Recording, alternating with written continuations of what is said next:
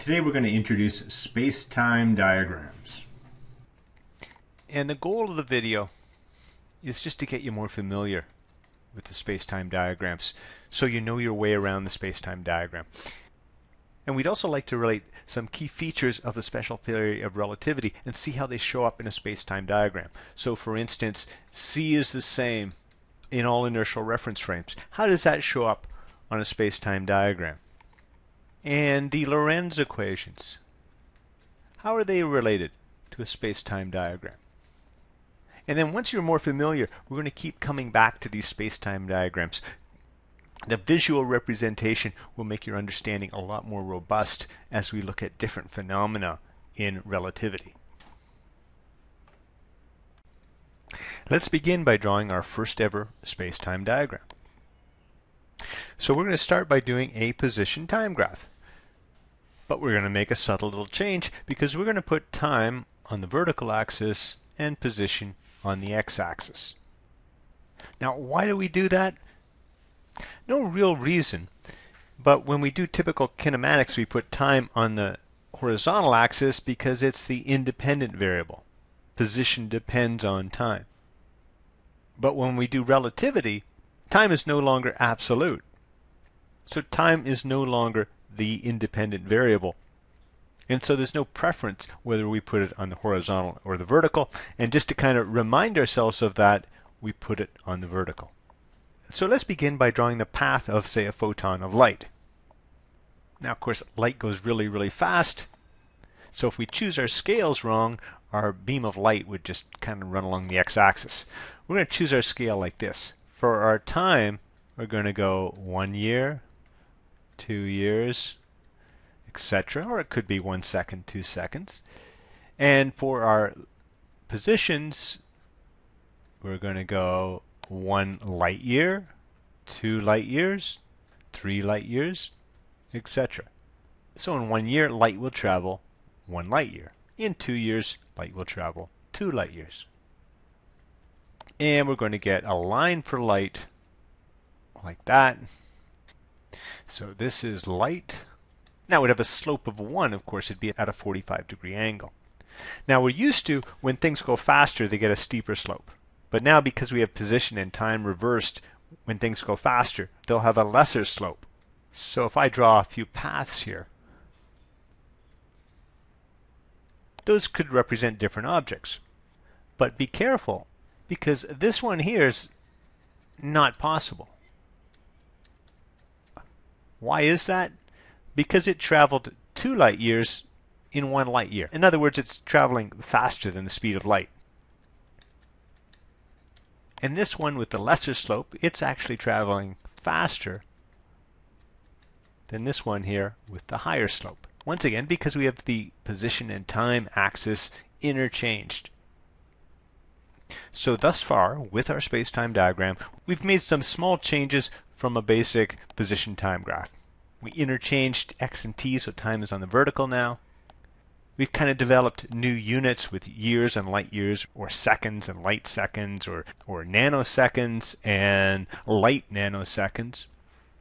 And when we do that, we get that light beams will have a slope of 1. They'll be at a 45-degree angle, and no particle with mass can travel faster than the speed of light. So we can't get any trajectories that have a slope that is less than 1. And then, of course, things that are going slower will have more vertical slopes. Things that are going faster will have slopes that get closer and closer to 1. So now let's introduce some observers to our graph. We're going to have an observer here on Earth, and he's going to measure all of his positions relative to x equal to 0 here. And so he can consider any point, any event in time. And that would have a position and a time. And we would read off the position on the graph by dropping a vertical line.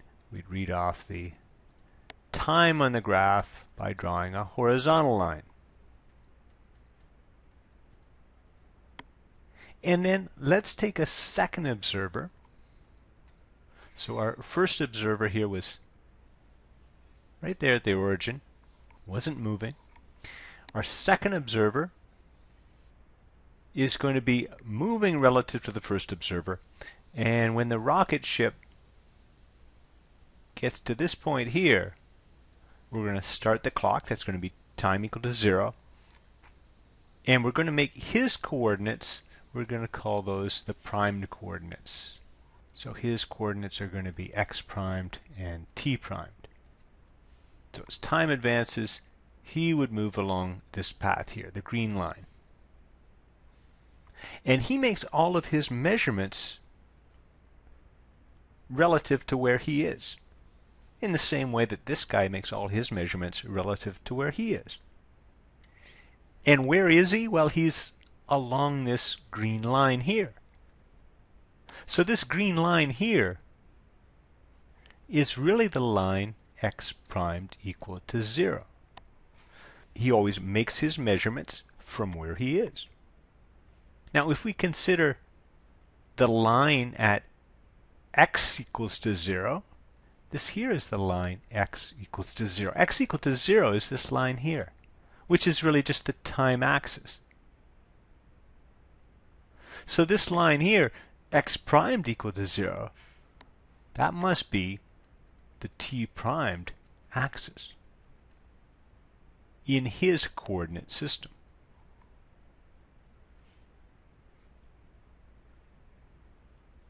So we know this green line here is the time axis for our moving observer. So we've got the time axis. We'd really also like to get the position axis for our moving observer. And I would suggest then it's going to be about like this. So this would be the x primed axis. That is where t primed equals to 0.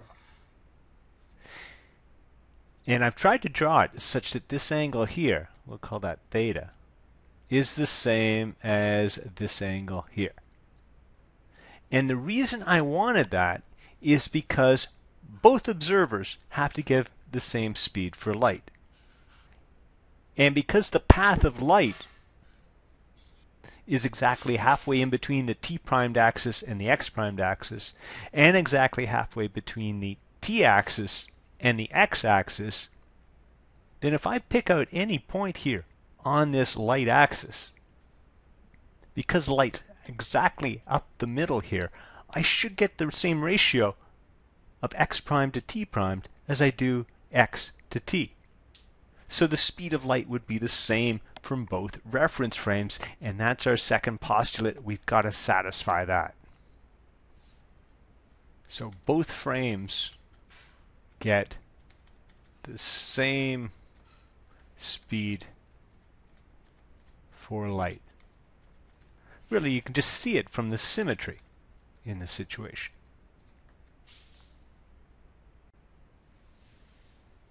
Now, in our original position time graph, we would have a grid that would look something like so. And we talk about these vertical lines as being lines of constant position, or the same position. And these horizontal lines would be lines of constant time. And we'd like to do the same thing for our moving reference frame, the primed frame. So let's try to do that. So let's take our rocket ship, and it will move along its trajectory, and just as it passes the observer on Earth, we're going to start our clocks. But let's imagine this time that it's not a single rocket ship. It's actually a squadron of rocket ships. And they're placed equally along this x-primed axis. Something like that. Then since they're all moving together, they're all going to follow the same trajectory. So they've all got to follow trajectories that are parallel to this t-primed axis. So these lines should all be parallel to the t-primed axis. So these would be what we call lines of constant position in the moving reference frame. So we've got a constant position x primed. But now let's allow a certain amount of time to advance.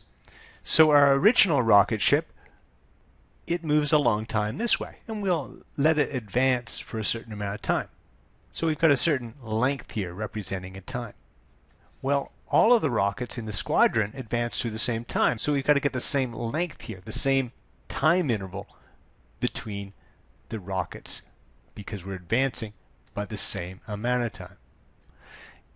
So it's going to look something like that, and if we've drawn that correctly, then these rocket ships should lie along a line that's parallel to the x-primed axis.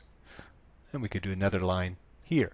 These would be called lines of, well, we could say at the same time, of constant time, or lines of what we call simultaneity. So they've got the same time in the moving reference frame, t primed. So whereas the grids in the non-moving reference frame are square, the grids in our moving reference frame are diamond-shaped. What we'd like to do now is to establish a scale between the coordinates in the moving reference frame and the coordinates in the at-rest reference frame. So what we're going to do is use a scaled grid, and we're going to choose conveniently a speed for the trajectory of the moving reference frame. So let's give it a speed of 0.6 c. And sometimes we just say that beta equals 0.6. And if this beta is 0.6, or we're moving at 60% the speed of light, then the gamma factor, which tells us how much our times and our lengths are contracted or dilated by, is given by 1 over the square root of 1 minus 0.6 squared. And if you work that out, you get 1.25. So now we've got a gamma factor and a speed. So let's imagine now that our non-moving reference frame, where we're referring to the coordinates as x and t, is the reference frame of some observer on Earth. And let's imagine that our moving reference frame is some observer in a rocket ship that's passing by at a speed of 0.6 c.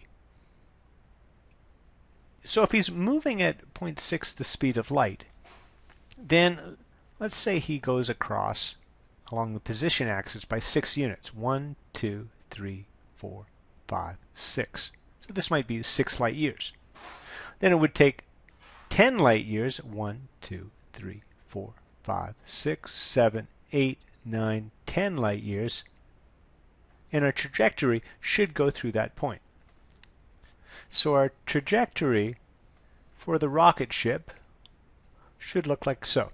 But remember that trajectory, that's where x primed equals 0. And where x primed equals 0, that's our t primed axis. So there's our t primed axis. For our x primed axis, it's going to have to be a reflection of this line through the red line here representing the speed of light. So for our x primed axis, we should go across by 10 units. 1, 2, 3, 4, 5, 6, 7, 8, 9, 10. As we go vertically up by 6. 1, 2, 3, 4, 5, 6. So it should go through this point. Let's draw in our x primed axis.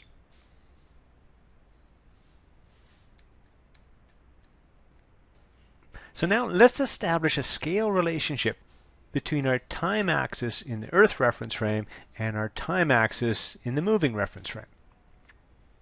We'll make a mark here, and we're just going to say that that represents a reading of 1 unit of time along the t primed axis. So what that means is that this guy in the rocket ship looks at his clock and it reads a 1. Now the guy on the Earth would say, hey dude, your clock is running slow. In other words, his time is going to have to be a longer amount of time. And it's going to be longer, of course, by a factor of gamma. So t must be equal to 1.25 times 1, or just 1.25. So the time reading for this event here, the clock striking 1 in the moving reference frame, has to be gamma equals 1.25. So that really establishes a scale between the t-axis and the t-primed axis. And we can use the same reasoning to find the relationship between the x-axis and the x-primed axis. So let's call this point right here 1. 1 unit of distance. So we can imagine our observer having a meter stick here. The far end of the meter stick would be at x primed equals to 1 meter. Now the guy on the Earth, he says your meter stick is too short. So his reading would read longer, and of course it's going to read longer by a factor of gamma. In other words, his reading for the end of that meter stick is going to be gamma times 1, or 1.25. So once again, the reading of that event in the x-framed is going to be at 1.25 here, or in general, by gamma. So now we've established our scale relationship. And once we've got that scale relationship, then any point here can be read in both reference frames. And we call that point an event. So in the Earth reference frame, we would draw vertical and horizontal lines and read off the values t and x. So we'd have an x and a t for that point. In the moving reference frame, to get an x prime point, we have to go with a line parallel to the t primed axis. So it would give a value of x primed here. To get the t primed value, we've got to draw a line that's parallel to the x primed axis, which should be approximately like that, and that would give you a t prime value. So you're going to have a x primed and t primed coordinates for that point, or that event, and you're going to have x and t coordinates for that same event. Now I wanted to make a point about the speed of light when we're using these special units in our graph. So here's our graph, and we said, okay, we have time on the vertical, position on the horizontal, and we might go up 1, 2, 1, 2, 3, and we could have time units of, say, minutes or years or whatever. Let's say we're using years.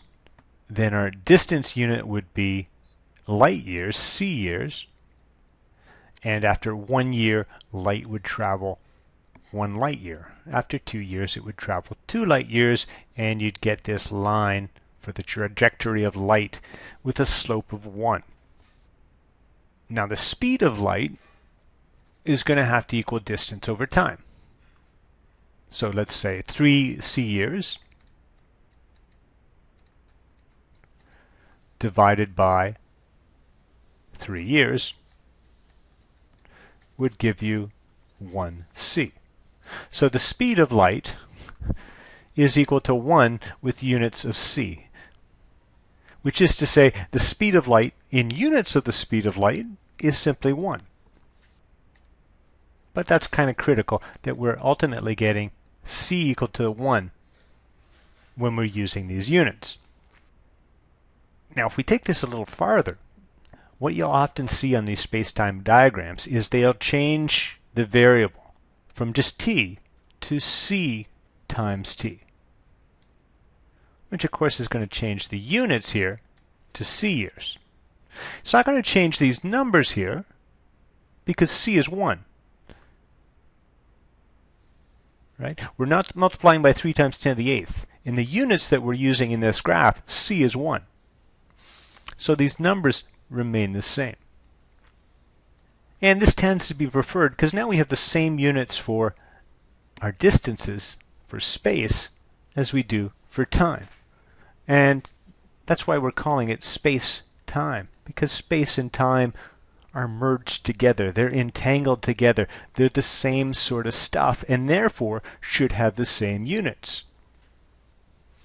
And when we use our vertical variable as c times t, then we get the same units on both axes. And of course, when we have the same units on both axes, c would be a unitless number simply equal to 1.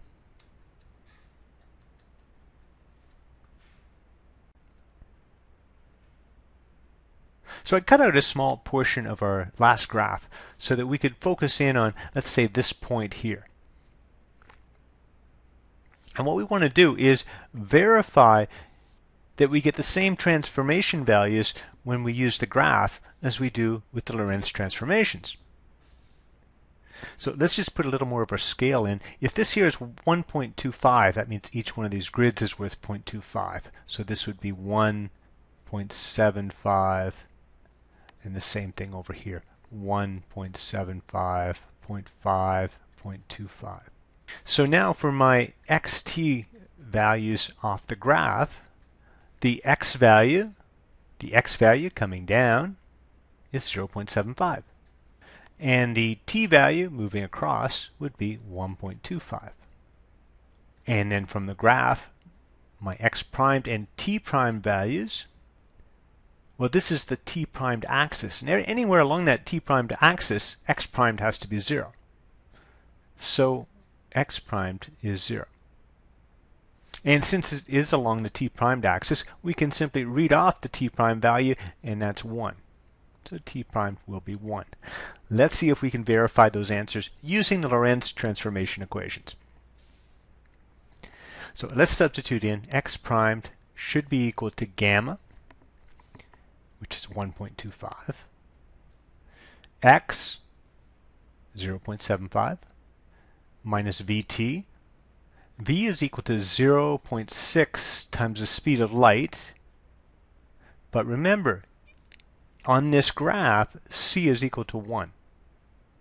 And then we've got to multiply by the time. T was 1.25. So you get 1.25. I think you'll find 0.6 times 1.25 is 0.75. So we're going to get 0.75 minus 0.75 inside the brackets. So we get a value of 0. And those agree. They're the same. Let's check it out now with the t primed equation. Gamma is 1.25. T is 1.25 as well. V is equal to 0.6 times c, but c is 1, so I'm going to forget it. I'm going to forget about the c squareds on the bottom because they're equal to 1. And then we've got an x here. X was 0.75. So we get 1.25 minus 0.45, which is 1.25 times 0.8, which is exactly 1. Let's check that that's true. The graph had predicted t primed is 1, and our Lorentz equation got t primed equals to 1. So we verified the scale on our graph using the Lorentz transformation equations. In our introductory video, we said that if we had an observer on the Earth and he could see the clock on the spaceship here, he would say, as he looked in this direction, your clock is running slow. And we've already kind of verified that with our space-time diagram. So the clock on the spaceship, that's spaceship time, let's say it's reading 1. Then the corresponding time for that event, the clock hitting 1, would be 1.25. So clearly the Earth observer says your clock is running slow. Now in the introductory video, we also said that if the guy in the rocket ship can read the clock on the Earth here, he would say the same thing. He would say your clock runs slow. So we have kind of a symmetrical situation, and the question is, does that get represented on a space-time diagram? Well, let's have the clock strike 1 o'clock. That's our event. The clock strikes 1 o'clock on Earth. Here's our time axis. That's 1.25. So 1 o'clock would be right here. Now, to find out where that occurs in the moving reference frame, we need to draw a line that's parallel to the x-primed axis here. So we need a line that looks something like that. So these two lines are parallel. And where it hits there, that would be the t-prime value. And since this is 1, it looks like we're about 80% of the way to here. And if we used a ruler and everything, we would find that it landed here at 1.25. So when this clock reads 1, the guy in the spaceship records a time of 1.25. And he can make this statement, your clock runs slow. So the fact that the two observers see each other's clocks running slow is verified on the space-time diagram. Okay, let's quickly summarize the key features of the space-time diagram. We put position on the horizontal axis, we put time on the vertical axis, but we'd actually prefer our vertical variable to be c times t, where c is equal to 1 in the units that we're going to use. And the units that we're going to use for time, it would just be years, say, and then you got to multiply by c because that's in the variable, so we'd call that c years. And similarly for position, we would use c years for our distances. Using that system, the trajectory of light would be a line of slope 1, and our t-primed axis would be the same as the trajectory of our particle. So wherever our particle is, that's where x primed equals 0. And wherever x primed equals 0, we call that our t-primed axis. The x primed axis is just going to be a reflection in the red line for the path of light. So along this line, we've got all the points where t primed is equal to 0. And this would be what we call our x primed axis. We established a scale, and we saw that where we've got a 1 along the t-primed axis, that would give a reading of gamma along the time axis. And similarly, where we've got a 1 for our x prime value, that would correspond to a value of gamma along the x-axis in our non-moving frame. So we can pick out any point, move vertically, and get a x value, move horizontally and get a t value, and so we have a point xt. And we can move parallel to this x primed axis to get a t prime value, and parallel to the t primed axis to get an x primed value. So we'll have an x primed and t primed as the coordinates in the moving frame for that event, and an x and a t for the coordinates of that same event in the non-moving frame. And then we verified that these were correct using the Lorentz equations.